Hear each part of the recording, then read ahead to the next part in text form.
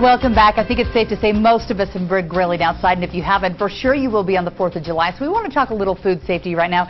Paola Velez, child nutrition specialist, a dietitian with the Utah Department of Health, is here to talk to us about that. Thanks for coming in. Thanks for having me. So let's start off with what you need to know. How do you know if you have food poisoning?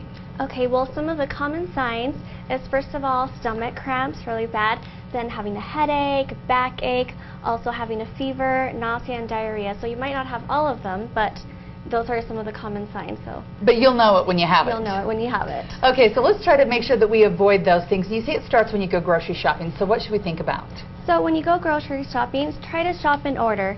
So select first your non-perishable items and then get all of your refrigerated and frozen items. And even when you're at the checkout, you can ask to get them bagged separately, so your meat, fish, and poultry separate from the rest of your groceries. Some other quick things to check for is with like milk and eggs, check the sell-by date and make sure it hasn't passed that. Make sure the eggs are clean, aren't cracked. And produce also, make sure it's fresh, there's no mold, cuts, or bruises. Perfect. And when you get home and you start doing the grilling out of doors, what do we need to think about when it's hot like right now? Okay, so temperature is very important. And so when you have food out, make sure it's not out for more than 2 hours.